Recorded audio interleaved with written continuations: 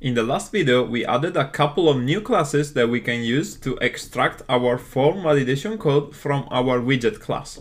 And we said that we want to import this code into the email signing form by using a mixin. So what is a mixin? A mixin is just like a normal class, but it can be used to extend the functionality of existing classes. So we're going to see how this all works in a minute. But first of all, let me create a new class, and this is going to be called email and password validators. And this class is going to have two variables. The first one is going to be a string validator, and I'm going to call it email validator, like this. And I'm going to assign it a value of type non-empty string validator, like this. And then I'm going to copy paste this, and I'm going to name the second variable password validator. So this class that I've just created is going to be the mixin for my email signing form. So let me show you how this works.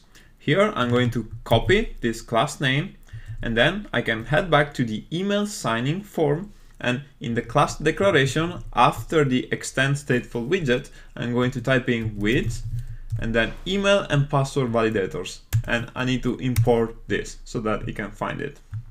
So what I've just done here is to add the email and password validators class as a mixin to my email signing form.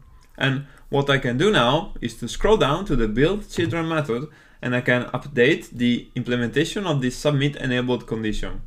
So here what I'm going to do is to type in widget email validator is valid, and then I can pass in the underscore email value, and then I can use the and to create a join condition, and then I can type in widget password validator is valid, and here I can pass in the password just like this, and I no longer need the old condition.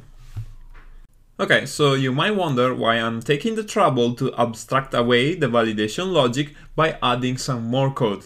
And if we add over to the validators file, we can see that here it's very easy to understand the logic, and we can easily make changes or add new validators if we want. So this is a much better place to have this kind of logic rather than in the widget class. So let's continue on the next video.